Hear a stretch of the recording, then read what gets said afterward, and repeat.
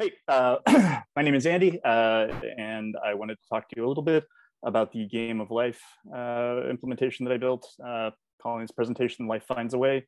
I don't know how well these images are coming through, but I found a little picture of Jeff Goldblum with the Life Finds a Way from Jurassic Park tattooed on somebody's arm. That is not my arm. I do not have a Jeff Goldblum tattoo. Yeah, so Kyle and I built a CPU a little while back, 16-bit RISC CPU with 250 words of memory. And so the challenge that Kyle just kind of, nerd sniped me with, dumped on my lap was, hey, wouldn't it be fun if we could run the Game of Life on this? And I said, and I probably should have just said no. But I went ahead and started thinking about it. So yeah, it's a 16-bit CPU. The really important thing to keep in mind is we basically had 8 instructions and only 3 of them are math and none of them are highly useful. 2 of them are different forms of add and 1 of them is NAND. In theory, you can build anything you want out of those operations. In practice, it's really hard. So the challenge for us was, to make that work.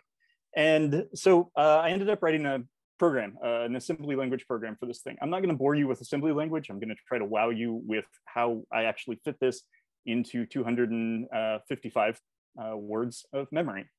So basically, this is the layout of the program. So at the very beginning, we have a little bit of code that jumps into the main part of the program. And then we have the board represented here. We have the buffer that we use represented here, big chunks of code, and then the stack, and then a few pieces of data that I'll talk about here in a minute.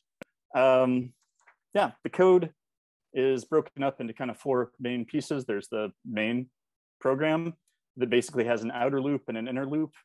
Inside the inner loop, we calculate for each cell. We calculate the next generation value for that cell. And then we write those next generation values into a buffer.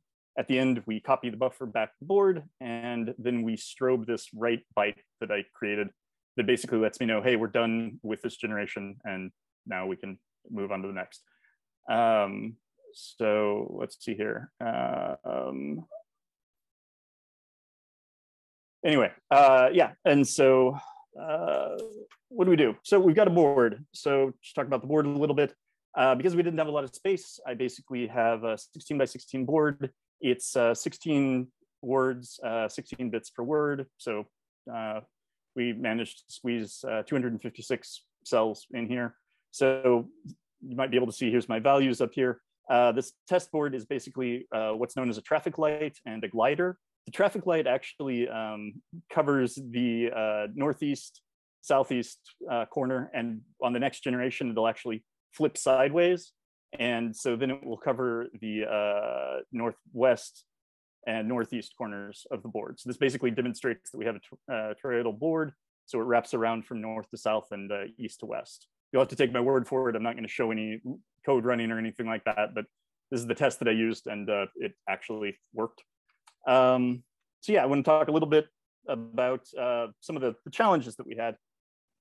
So first one, basically,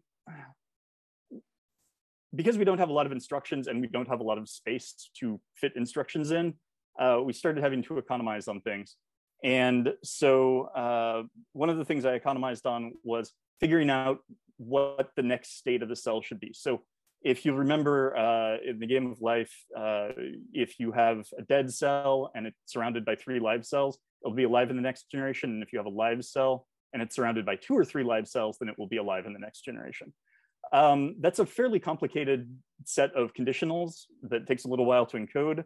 So instead, I encoded everything in this bitmap, which exists down here. So here's the code that runs it. Here's the bitmap, and I basically calculate a mask that contains that has 1 byte set for the cell that's alive, and then I can compare that mask to either the dead or the alive part of the table.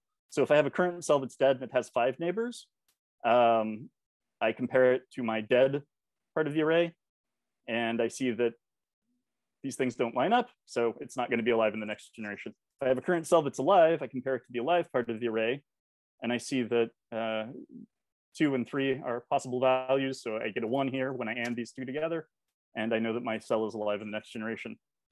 Calculating groups of neighbors, basically writing loops is a little tricky, and so I ended up, instead of doing a nested loop or anything really complicated where I was calculating like north, south, and all that, I just encoded all that down here in pairs. And then I wrote one loop that loops through this whole thing. And when it gets to a sentinel value, it stops looking at them. So this is how I figure out what my neighbors are. So anyway, that's kind of it. It was a lot of fun. And yeah, if you ever want to talk about weird assembly language stuff, hit me up.